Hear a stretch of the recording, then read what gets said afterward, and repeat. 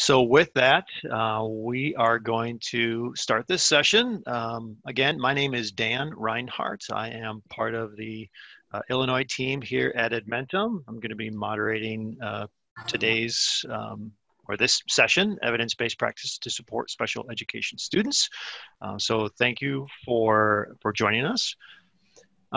Before I hand it over to Meaghan, just a real quick housekeeping item. If you have questions, we can either field those as we go or save them to the end. Meaghan, do you have a preference on that?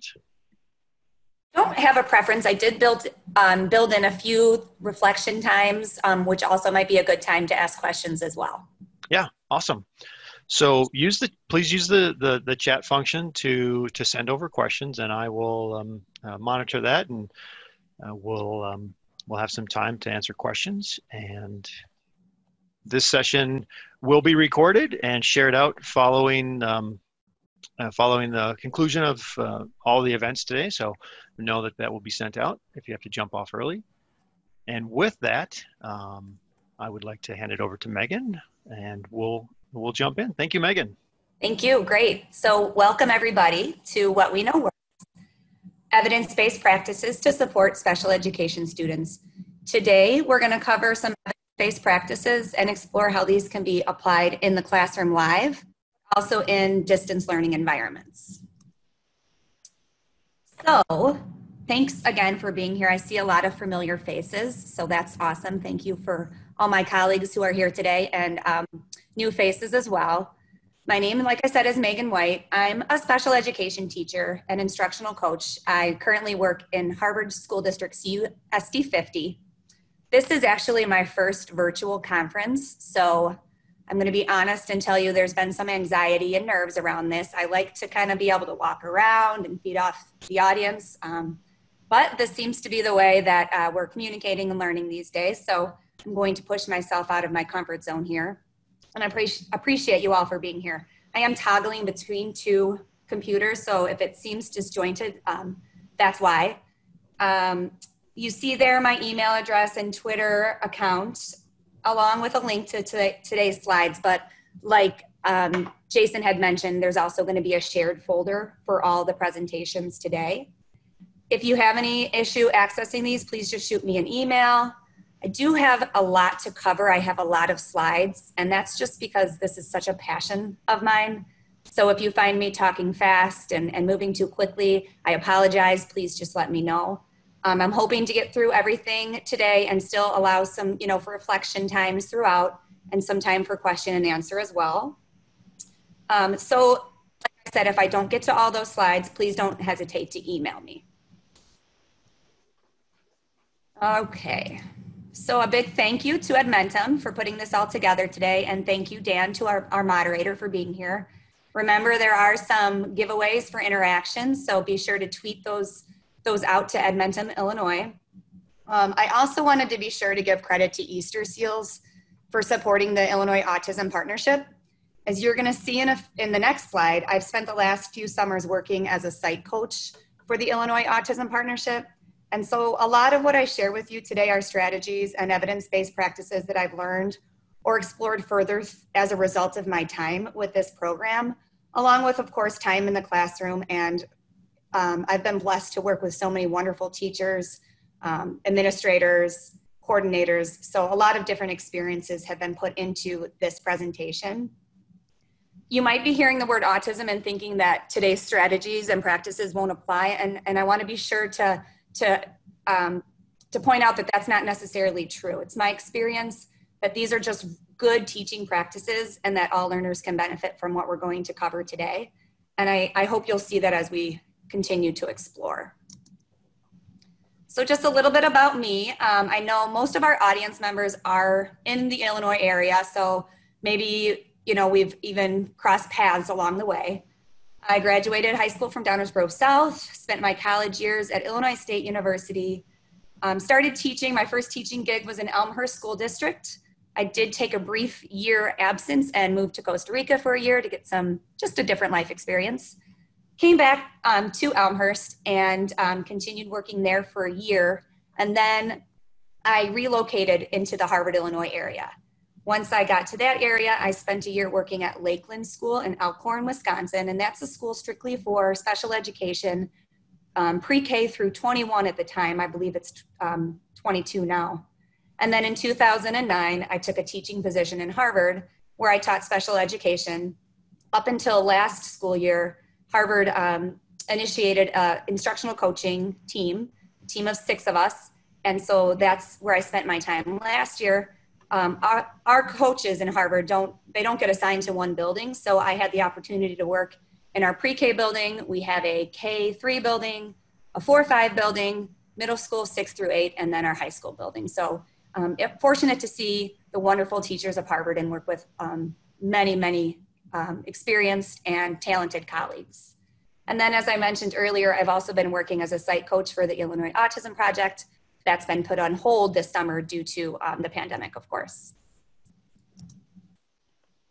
So I just thought we'd put a little cartoons in here and set the mood.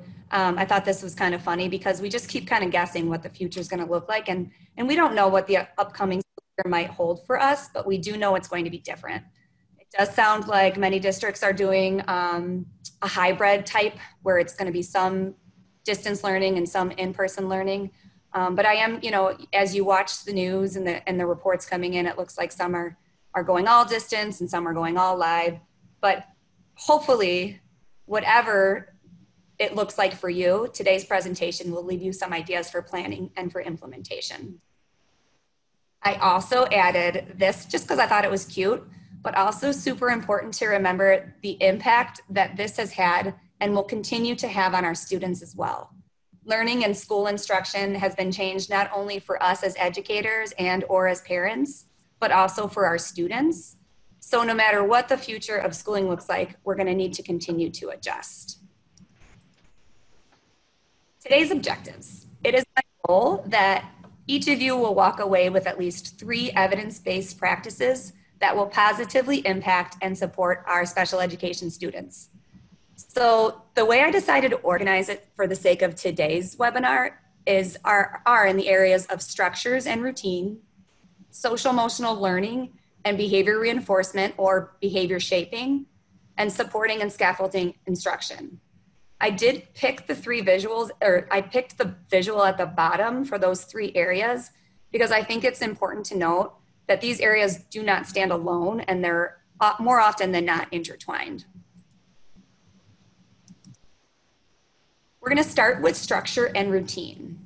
Individuals with autism spectrum disorder and other learning challenges. So again, I want to be clear that it's not only for our students on the autism spectrum, thrive in structured and well-organized work environments. I think that's going to be, as much as that's important live, I truly believe that's even more important in a virtual learning setting. So we're going to focus on 2 evidence-based practices in this area of structure and routine. Those are going to be visual supports and antecedent behavior intervention. There are tons of strategies that can be used to support these practices. You're going to find that these practices increase on-task behavior and work completion, they minimize disruptive behavior, and they foster independence. So the first evidence-based practice we're going to cover together is visual supports, and you're going to see evidence of this practice again and again and again throughout this presentation. So visual supports are just any tool presented visually that support that individual as he or she moves throughout their day. They might include pictures, just written words, could be objects, any type of visual boundary, schedules, labels, organizational systems, and scripts. So visual supports provide concrete cues about an activity, routine, or expectation. They can be low or high tech, and that's the same in live learning and in distance learning. They're often used in conjunction with other evidence-based practices like prompting, reinforcement, video modeling, and social narratives. We're going to cover all of those today. And they organize the sequence of events, enhance students' ability to understand, anticipate, and participate in those events. So a structured schedule is the one of the most effective use of visual supports.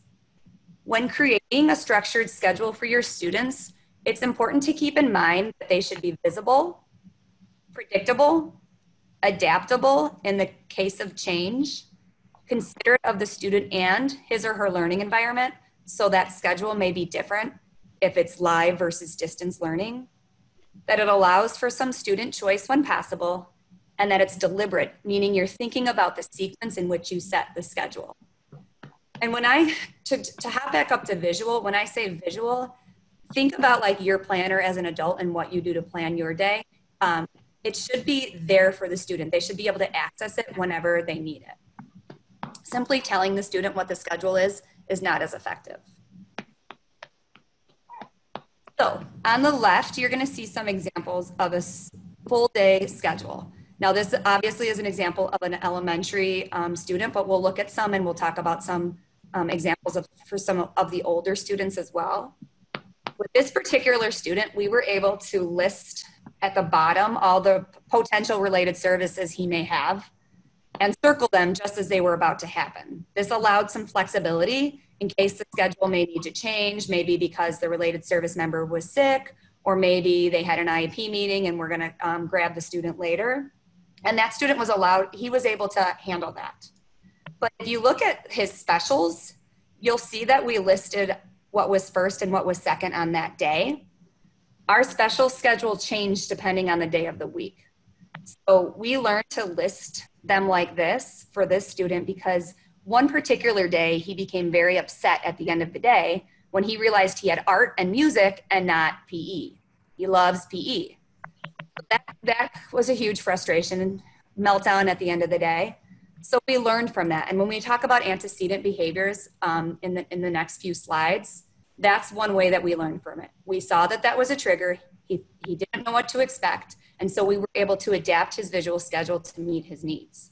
Once we started visually showing him what to expect, it took away that behavior and that frustration. On the right is the schedule that he used once he was in the environment. So for the example that you see, you'll see on the left, it says 210 Miss White. Well, that Velcro strip and the pictures on it show the student the next 4 things he would be doing while in room 210. And if you look closely at number 4 at the bottom, you're going to see a choice card. That is a built-in time in his schedule where he's given a menu of things to choose from during this time. So, you know your students and you'd figure out what that menu might look like.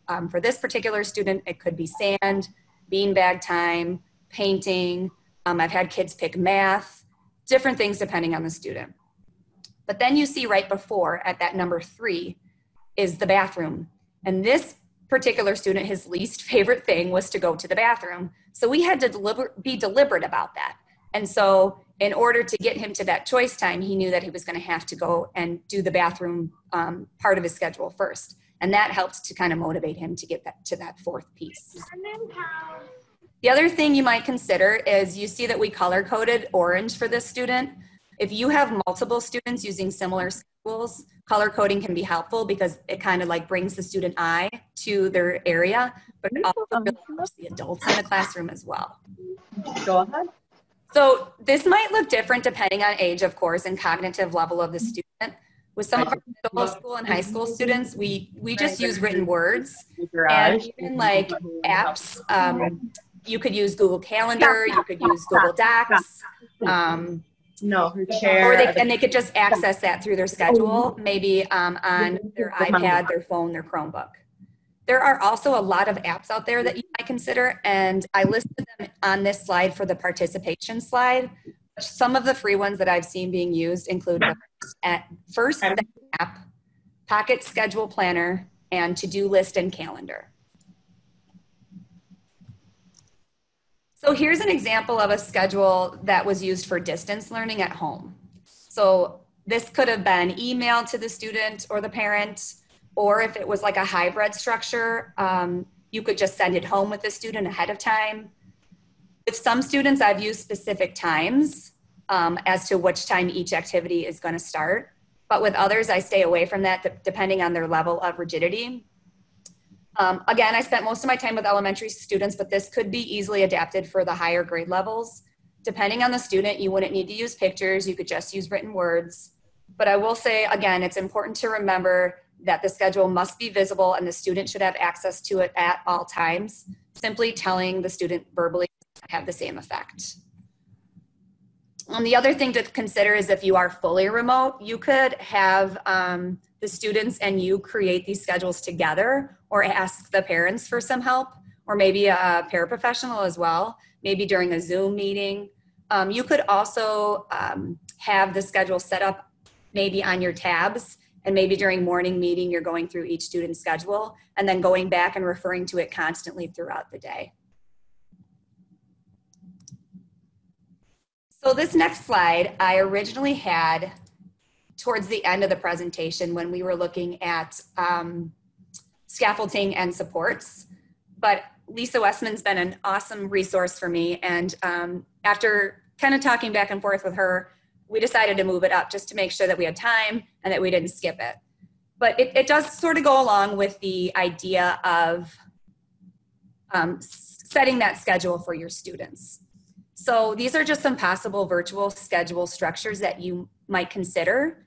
You could do whole group morning message, could be calendar time, class meetings to prepare for the day, whole group instruction, essential standards works. And then you might consider having smaller group live sessions. So that could be social groups, literacy, math, maybe IEP goal work or standards-based grouping, collaboration time. Maybe consider having, again, your paraprofessionals and related service providers help leading these as well, so that you have time to work with your other students in one-to-one direct instruction. So one-to-one live sessions might be used to meet students' individual needs and increase engagement. You definitely want to consider some independent work time as well. That could be, Google Classroom. It could be recorded lessons. It could be hands-on activities for the students to complete at home.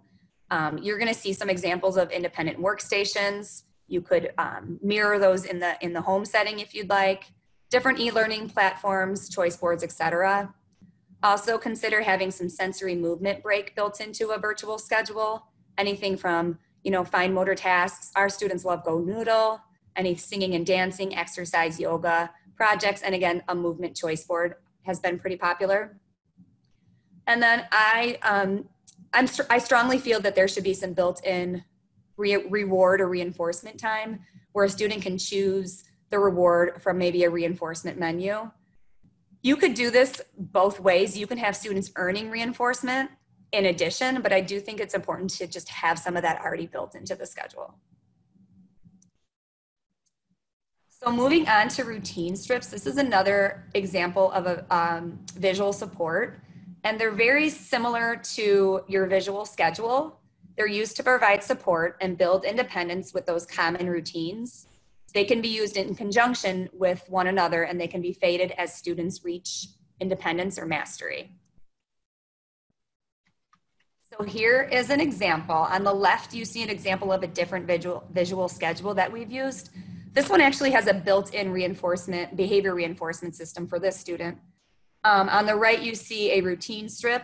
This student went to homeroom. You see on his schedule, he went to homeroom from 8:10 to 8:50 every morning.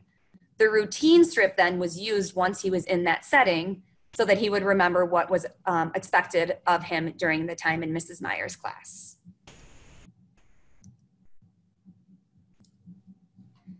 Here are some of the more commonly used routine strips, and I think that these are going to be huge and super important with the new COVID routines and procedures. So our students are going to have to learn a lot of new routines, and they're going to be really important to master. So washing hands 6 feet apart, any of those new procedures and routines that are going to be taught to the student. Again, the goal is to fade prompts as the student becomes more successful. My favorite that we've used is the end of the day routine strip. So our students had a take-home folder to complete as part of every day end of the day routine. And we noticed just having to use a lot of verbal prompts and the students needing a lot of help and reminders to stay on task. So we actually came up with this routine strip and we taped it inside those folders that they were asked to complete. Once we did that, the students could refer to them as they went about their tasks. We noticed a huge increase in independence, and the students were able to complete these tasks at a much more rapid rate. They would even point to the pictures for each other and help each other out, which was pretty adorable. Here's a distance learning example. We just took a paint strip and stuck some Velcro on there. This particular student liked to count backwards, so we modified it for that student, but you could obviously flip it and have the 1 at the beginning. You might send home pictures for the parents or the students to create on their own, or you could do it together during a live meeting. And really, this could be used as a visual schedule or a routine strip. Either one of those would work. Here's a distance learning example for an older student, and obviously the student was a reader. So here was a junior high student who struggled to get online and get to the morning Zoom meetings each morning during distance learning. So this way they could follow the steps, move the check mark over as they completed the step, and then get ready for their day with less support. So I'm gonna do a time check here and see how we're doing. I feel like I'm flying. We're doing great. So just some time to maybe reflect on one or both of the following questions. You could just reflect on your own. You could type them in the chat box. You can share, or if you have any questions, we can do that now as well. We'll give about 2 minutes to think about those things.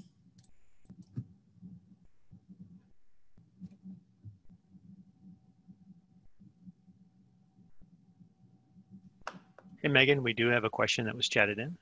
Sure.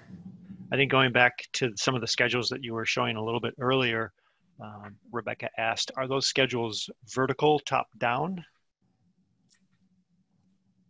So it depends on I've done it either way. So this probably what we were looking at here. This was a top down here. This was, you start here. This was the morning meeting. And then these are the things that we would do during that morning meeting. So during morning meeting, we did these 4 things. So just kind of depended on the student.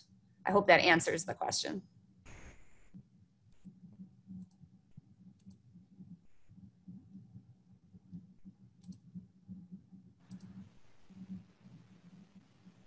And then just some feedback here. I like the idea of posting the schedule for my junior high special ed resources for distance learning. Great. Okay, so we're going to keep on going here if that's okay with everybody. And we're going to look at our next evidence-based practice, antecedent behavior intervention.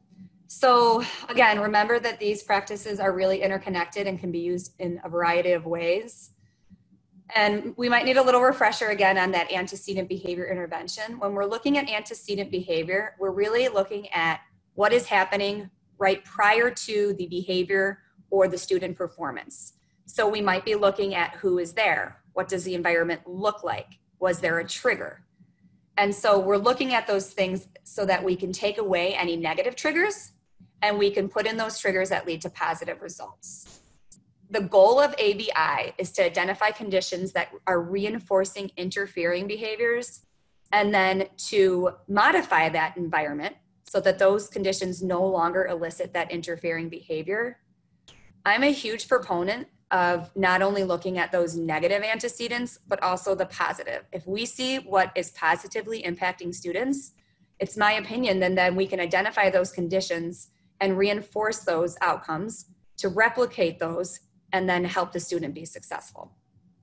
Show you some ideas of that as well, some examples of that.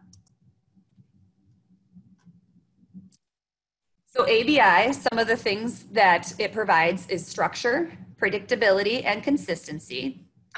ABI non-verbally communicates expectations and steps, promotes academic and behavioral success, and strengthens independence.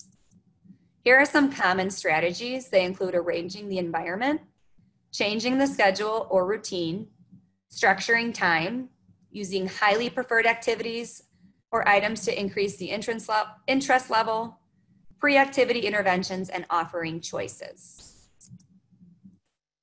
This is an example of arranging the environment and setting it up for reduced teacher prompts and increased time on task and work completion. On the left, you see that there's a blue box we were able to arrange this environment by providing that box as a reminder to the student that he needed his PECS book, his communication book. This was implemented after the student was triggered by sitting down to snack without his PECS book, and then being asked, of course, to get up and get it because you need your communication device to ask for what you want for snack, and would just trigger some negative behavior in the student and cause him frustration. So we changed the environment. We added that blue box as a visual reminder and taught the student to cite that box and know to grab his PECS book. Once we added that, the student on its way to snack would see that blue box, immediately grab his PECS book, and it took away that behavior. We've used similar strategies to this with other things such as like different communication devices, or maybe students that need to remember their planner, their Chromebook, whatever it may be. And then once it works in the place that you've taught it, go ahead and mirror that in the other environments that the student goes to throughout the day. On the right, you see an example of arranging and structuring the environment for success. You see the visual 1, 2, 3 on the student desk to remind the student of the 3 tasks he or she needs to complete. And then those numbered boxes below show the student, you know, here's number 1, there's number 1. Here are some other examples of environmental structure and support. Again, we structured the environment to set students up for success. This is an independent workstation task. So the students were asked to complete this on their own, which could be really helpful if you're doing part live, right? And the student has to work independently, so then you could go meet with your students who are at home virtually learning. So what we did here is we numbered and organized the tasks to increase independence and time on task.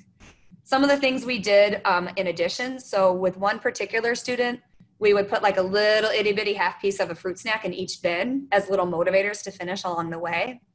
We were eventually able to fade that reinforcement, that food reinforcement. And then we moved on to like a token board where he would earn a token each activity he completed, and eventually fade all of that reinforcement. The picture on the right shows an adaptive version of the one on the left. Again, we had to restructure because one of our students was finding these deep bins here on the left. He would put his face in the bin and scream because he enjoyed the echo that it created. Of course, that wasn't the outcome that we were looking for. So instead of, you know, we of course tried the visuals and all of that thing, but instead of having that verbal battle and constantly reminding the student not to do that, we just changed the environment and we put them in those more shallow cardboard box covers. So that took away that reinforcing behavior. So a great example of how to look at those antecedents. For another student, we were seeing that she was seeking a lot of movement during these workstation tasks. So she was walking around the room and then coming back and walking, and that was taking a lot of time to finish. So, and again, instead of having that reminder and prompting to stay in your area, finish your work, we built in a movement break during that work task. So we took a laundry basket, we moved it to the floor several feet away. Once she finished the task, she had to walk it over to the laundry basket, drop it in the bin, and then come back and complete the work. So that was adding that movement break for her. This is something I would absolutely consider implementing if students do some sort of a split hybrid live and distance learning during our following school year.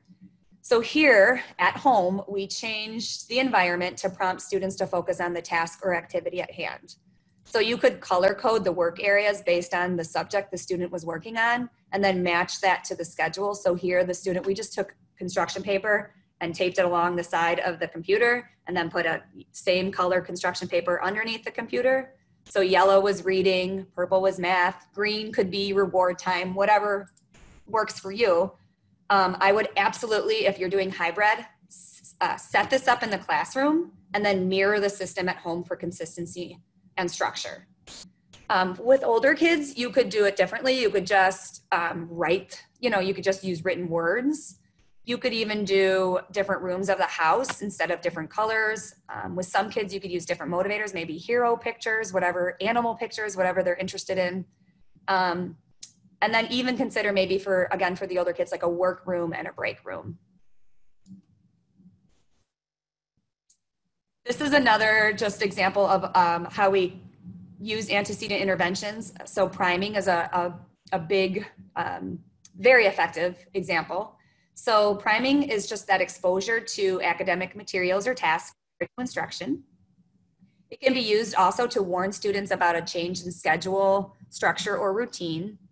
It allows the students to become familiar with the material. It reduces that stress.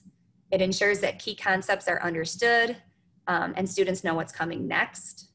Some practical tips: you might want to provide an agenda or a potential list of questions to a student before class discussion, or you can explain the most important concepts prior to instruction. And another consideration, you may ask parents, paraprofessionals, related service members to help prime students before a lesson. These are some visual examples of behavior priming that we've used with students.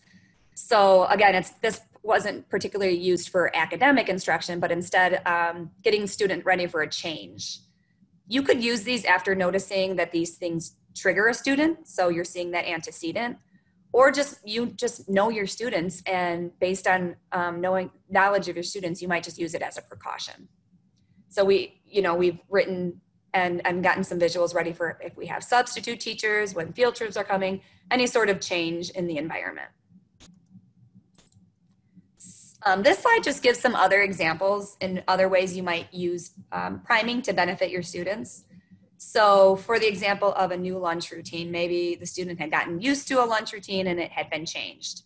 Try video modeling. So you could record a video of peers completing the new routine and then show that student the video prior to placing him or her in the setting. You could practice a skill in isolation. So bowling in PE class is always a good one because there's a lot going on. There's a lot of pins, there's a lot of noise, there's a lot of kids. So instead of just throwing the student into that environment, you could set up pins in the hallway or the classroom, practice that skill, sequence, and expectations one-on-one to the student prior.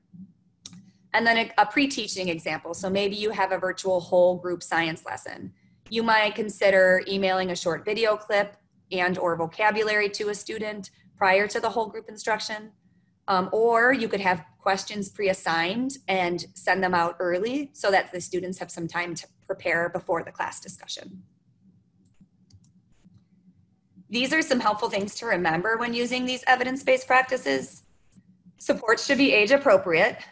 They can be used less over time, but keep the support available for when the student needs them.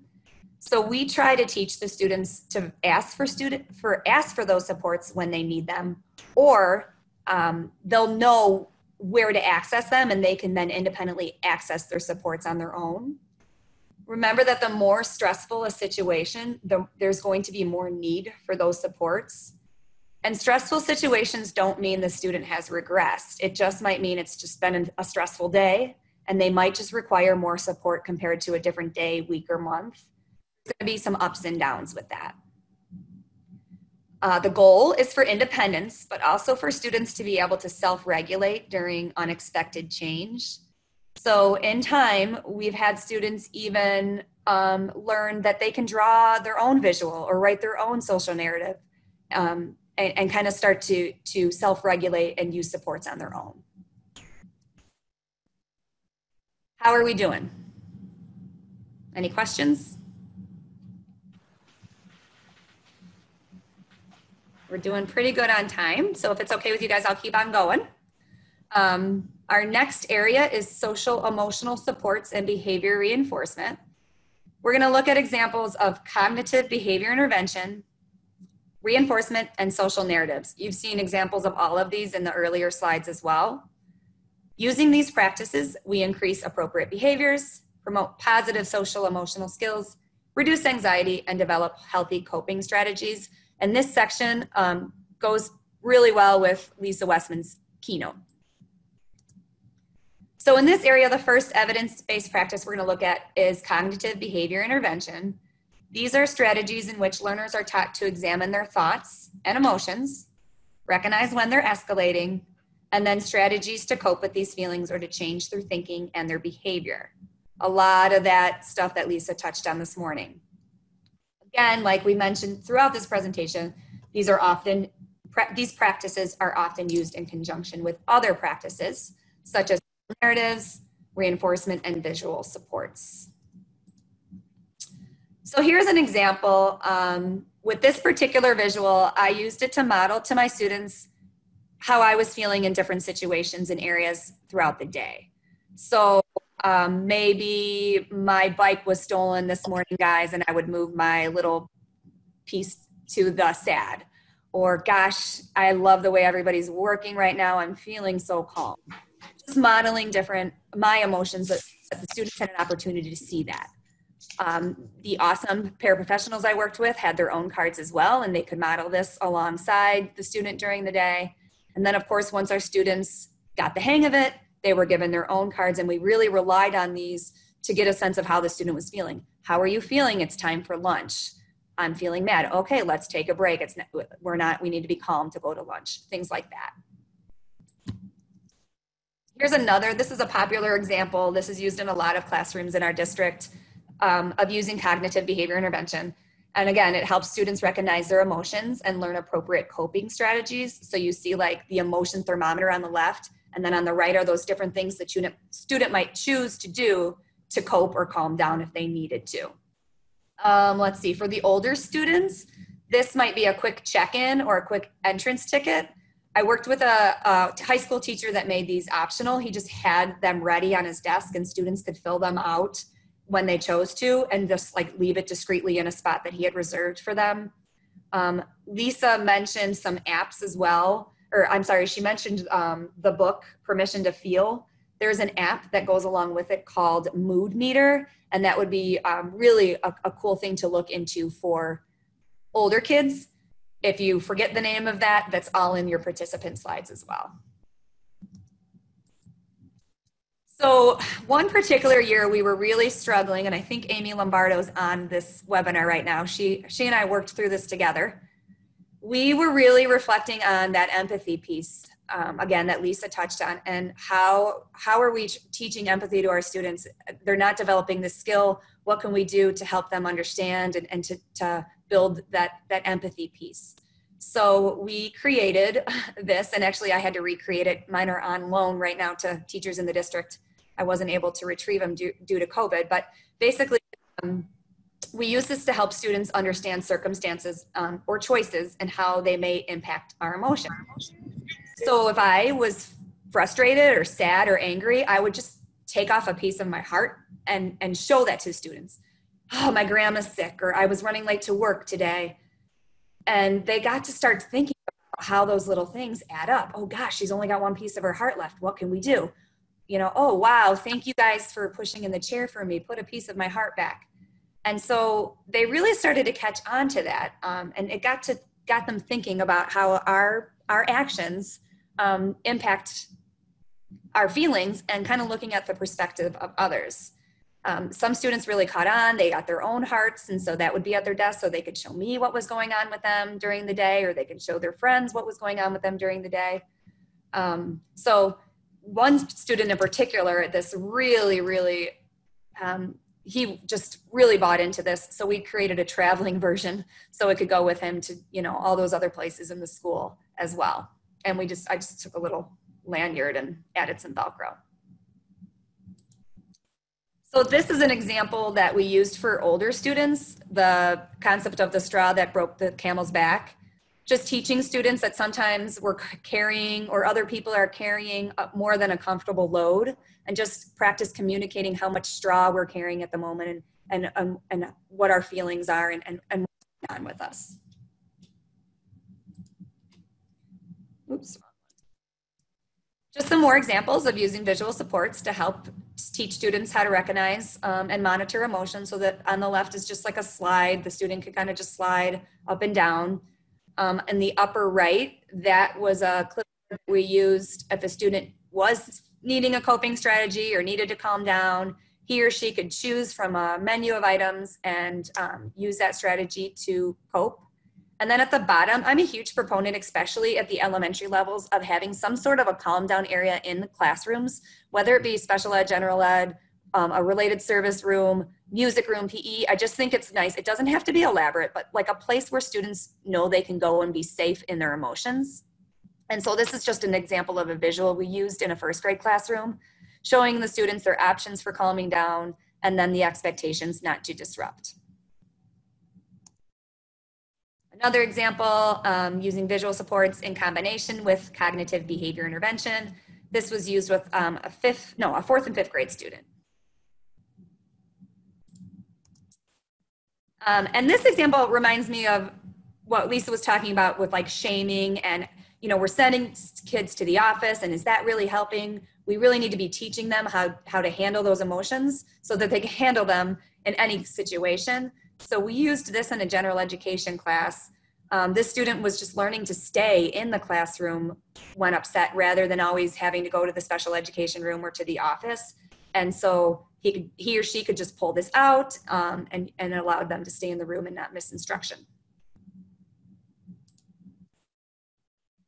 We're going to move on to reinforcement. I am such a huge proponent of positive reinforcement, and you'll see when you're kind of looking, most of the research will show that the ratio should be 4-to-1 praise to criticism.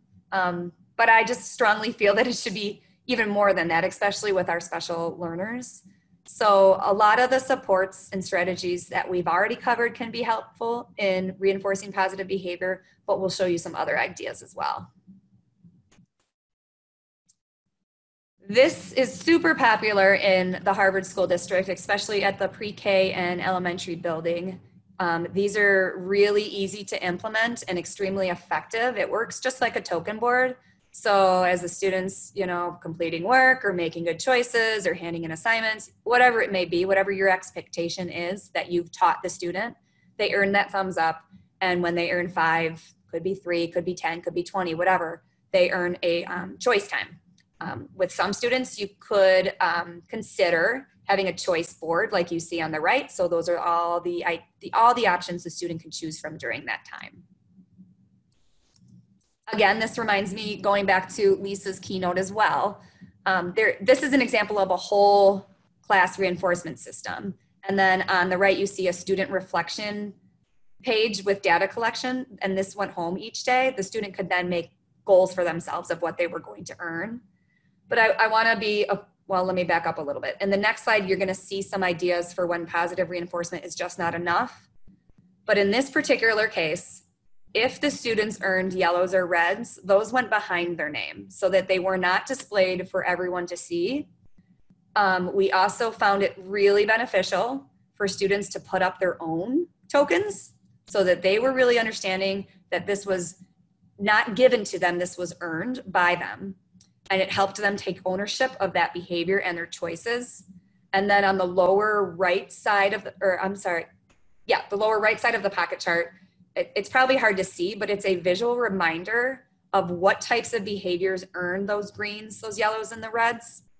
So that students really weren't being shamed. It was more of that taking ownership of their behavior. Our older students do a similar system using points. And then I think I saw Ashley on here, our high school teacher. She does a fantastic job. She has a reflection sheet at the end of each subject where the students have a point sheet and a reflection exit ticket that they fill out throughout the day. So I'm not naive. I've spent enough years in the classroom to know that sometimes even when you provide all the positive support, have the best intentions, are teaching empathy, looking at the antecedents, arranging the environment, we're still going to have instances where consequence is necessary. However, in these cases, I go back to the not shaming of the student. And I believe it's super important to make sure these are clear to the student. So they need to know what behavior is there's going to be a consequence for. They need some sort of a warning system to know it's coming, and they need to know what's going to happen once they earn that consequence. So these are just some ideas that we have used just as a student is portraying that those negative, maybe whatever it may be, they're earning an X. 3X is equal then a timeout. It wouldn't need to be a timeout. It could be anything that you decide. And I would imagine some of you have had students that no matter what you've tried, engagement strategies, positive reinforcement, they're constantly talking about video games or whatever else, whatever it may be. So we used this just instead of having that verbal reminder of a student, don't talk about video games, and taking away from all of that instruction, we just had this visual, and each time the student talked about a video game, we made that X without having to stop instruction or be distracted.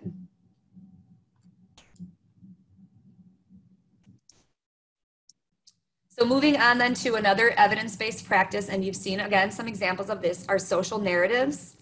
It's important to remember, you may think, oh, this are just for students with autism, and although they are super popular among the autism population, they are so effective for students with other diagnoses, including high anxiety, oppositional defiant disorder, ADHD, etc.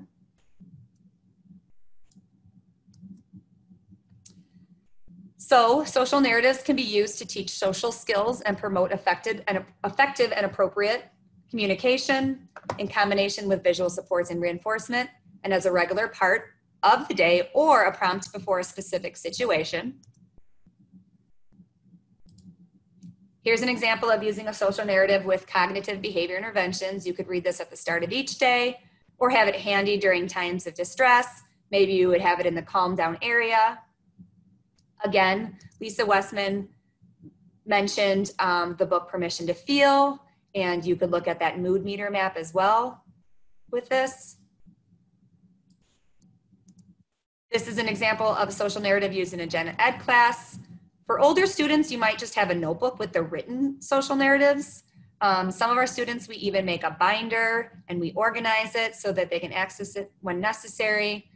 Some of them, they just love reading them each day, and they will choose to read their social narratives during calm time or recreation time. You could also consider sending them home with the parents. This is an example of one that was reviewed each and every time an occurrence that this occurred, which was every day. The student earned elevator time.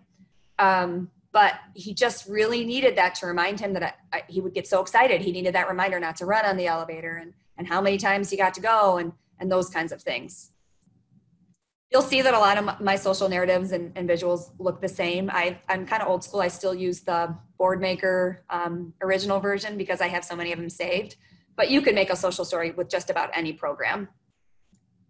This is an example of a whole group social narrative we used as a class just to kind of limit that time on technology. They were constantly asking for technology during choice time, and we wanted to kind of maybe reduce that. So instead of having a battle with the students each time they wanted technology, they knew the expectations were clear.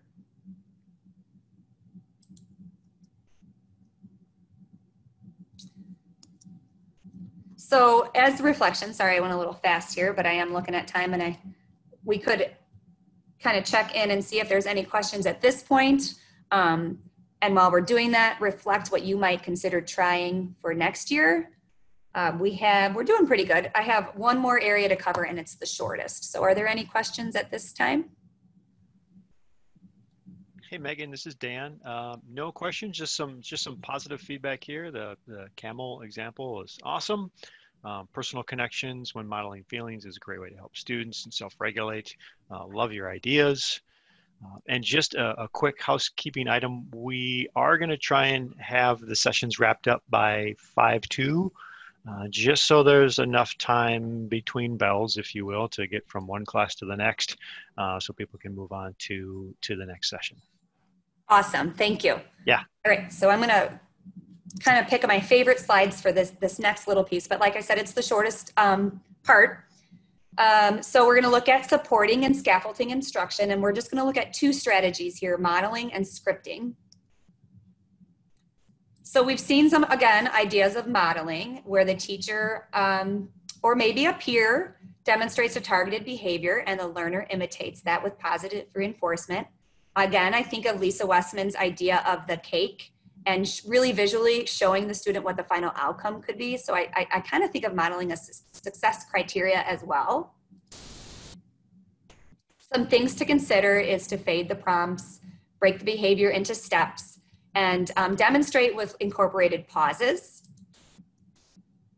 Here's an example. So if you're asking a student to write a sentence, what does that mean? What does that look like? So I would model it. I say my sentence out loud. I draw a line for each word of my sentence.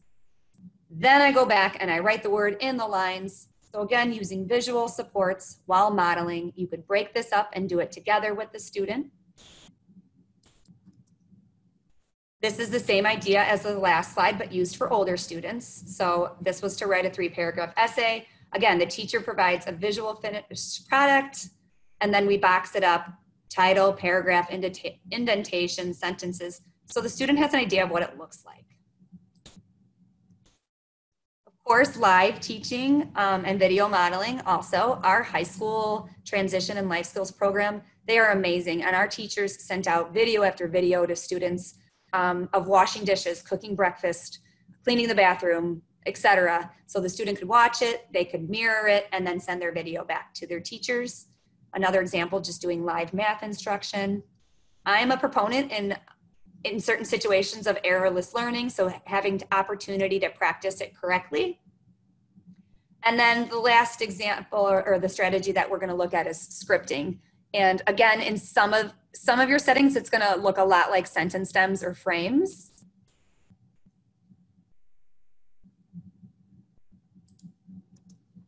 Here's an example we used in a first grade general education class. It's also a way to differentiate for students. This example we used for the lines of communication strategy, and we used a picture bank instead of a word bank. And then this was an example of scripting and modeling in Flipgrid. So these are great for synchronous and asynchronous learning. I think that's important to note. So this is a junior high life skills teacher we were working with. You see she's also using visual strategies by having that picture of roots. But she actually added me as a student to her class. So she could provide the script and the sentence stems, and then I could provide the model as to how that's gonna look when I record my video. Another example of visual supports, and I love this one because we were able to fade it. So the student started with 5 warnings and 3 asks. He had a hard time focusing on his work, so this helped him do that. You see there was a data sheet, so he could help take data collection on that and set goals for himself. Once he got better, we would maybe instead of having 5, he would have 3 focus warnings. This was mirrored in his general education class as well. And it faded completely eventually. And I am gonna stop us there. These are just examples of those workstations, but they can also be incorporated into your instruction. That's pretty self-explanatory. And I just wanna say thank you so much for being here. I know that was a lot and I kind of flew through, but I wanted to make sure we covered everything. If you don't mind and you have some time later, if you could provide some feedback on today, I would really appreciate it. And again, feel free to email me with any questions. Hey, Megan, just one last question here. There was some positive feedback from the token board idea. And this individual was asking if you a copy of the high school reflection sheet version that you mentioned. I do not have a copy, but I could absolutely get one. So if that particular person would email me, and I would be sure to get that to you. Very good. All right. Thank you, everyone, for your time this afternoon. And thank you, Megan, so much. Phenomenal presentation. Really some great information here. Thank you all for being here. Have a great day.